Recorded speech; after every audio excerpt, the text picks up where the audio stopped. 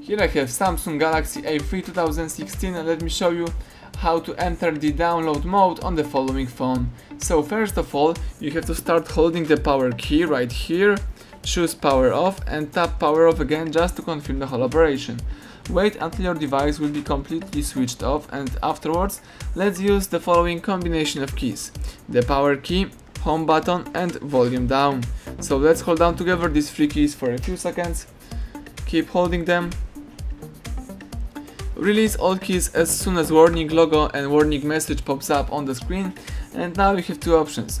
You can press volume down and cancel and restart phone, or press volume up and enter to the download mode. So let me press volume up, and as you can see the download mode is already on the screen. You can use this mode, or you can also read the information right here, for example about the system status and the factory reset protection lock. If you would like to quit this mode, let's use the same combination of keys: power key, home button and volume down. Let's hold down together these three keys,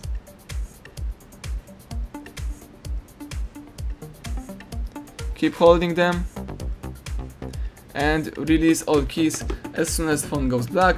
Now the device is restarting and rebooting. Let's just be patient and wait until the phone will be in a normal mode.